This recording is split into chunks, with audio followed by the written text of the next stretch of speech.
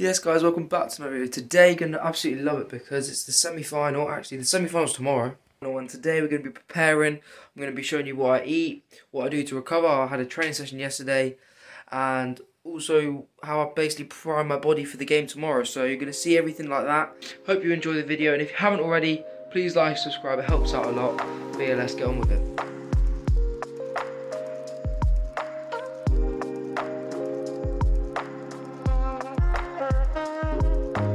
So we're going to start the day with a little bit of skipping. I like doing this day before game because it just gets your body moving, gets your muscles working a little bit, gets the blood flowing, and it's not too taxing on the body. Good way to get a bit of exercise in the day before a game. So that's what we're going to do.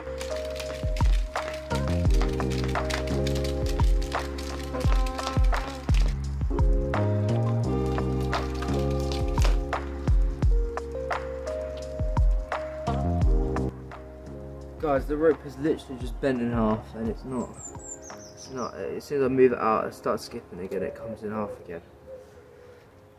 Bit of a problem, we're going to have to change our plans, and yeah, let's hope this new rope actually arrives quickly. So now we're actually going to head down to the gym, do a little bit of light movement, bit on the treadmill, bit on the bike, bit of stretching, and also get in the pool.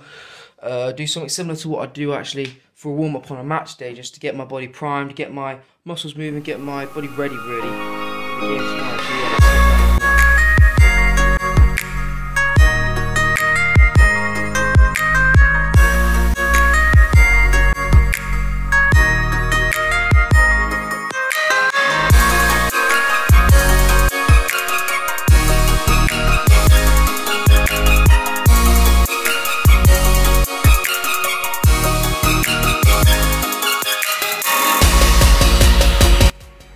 So for lunch now, just after swimming, gonna have some chicken, get some white rice.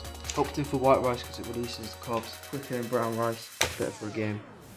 Get into it.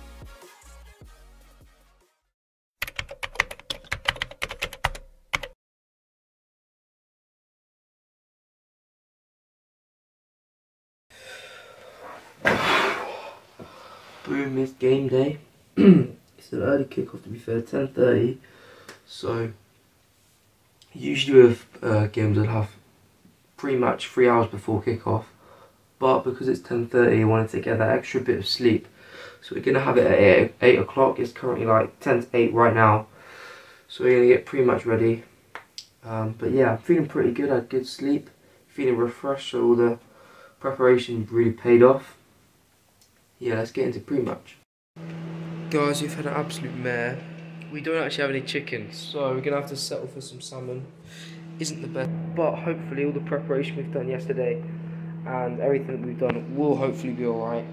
So yeah, it's what it is.